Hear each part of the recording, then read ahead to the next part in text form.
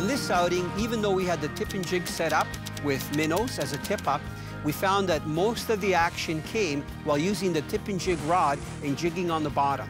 I have a feeling it's because the whitefish weren't really looking to feed, but because we were manipulating the jig on the bottom, we were getting them to strike, and they were hitting very lightly. The one thing that I like about the TipNJig system is that I was able to go down to the light action rod, and I even played around with the 5-foot long rod that you can use if you're open water fishing with the tip up, or even through the ice, where you want to get a little bit of distance between your hole or where your sonar is.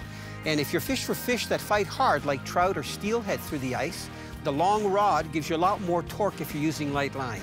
So the TipNJig is versatile because you can use it as a tip up or for jigging, and you'll catch lots of fish.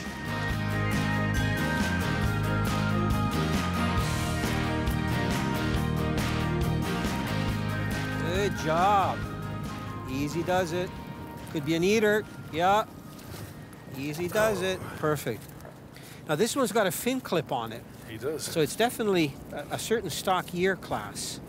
So we didn't talk. You get the lure out so that we can handle the fish. Now this is interesting. Look, James, we talked about earlier, you know, if the fish are still being stocked. They are, right? So some they clip. This one you can see has one of the pelvic fins clipped. Sometimes they have the adipose clipped or one of the front fins. This lake has a great put, grow, and take fishery. So a lot of the fishermen that come out here, you know, try to get their 2 fish for eating. I know most of the guys probably that you see are taking the fish off the ice, right? And if they get more, they release them carefully. But these guys, I think, grow really fast. I'm guessing that guy's about a 4 to 5-year-old. Oh, absolutely. Yeah, because they can get pretty big. You said earlier that you saw fish that was like 10 pounds? 10. We were out last week. We caught 2 over 10. Wow, those are monsters. Gorgeous fish.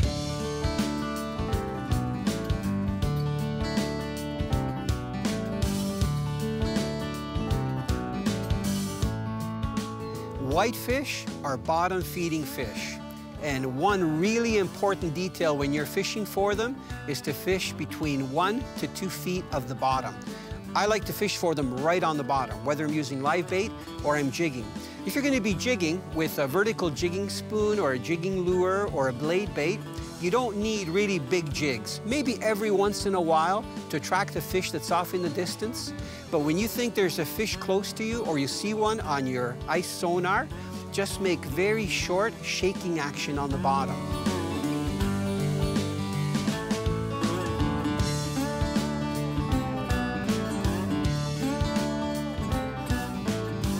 Whitefish are great sport through the ice. They fight really hard when you hook them, especially if they're up to 4, 5, 6 pounds. They fight much like a trout. They'll head shake, they'll roll in the line, and they'll even run horizontally. And one thing that's tough to do is when you get them close to the ice hole, you have to be very careful whether you're using bait with just a single hook or a lure with 1 or more treble hooks, that as you're bringing the fish up, especially if the ice hole is pretty deep, about 1 to 2 feet or even more, when you get its head close to the hole, you got to be careful that you don't get the hook stuck on the side of the ice. A lot of times that's when a whitefish will tear off. Whitefish have very soft mouths and they don't have any contours. So once you hook one, the hook will stay in there, but you got to be gentle and have your drag set right. Not only are they great to catch through the ice or in the summertime, but they have a nice, white, flaky meat that is delicious on the table.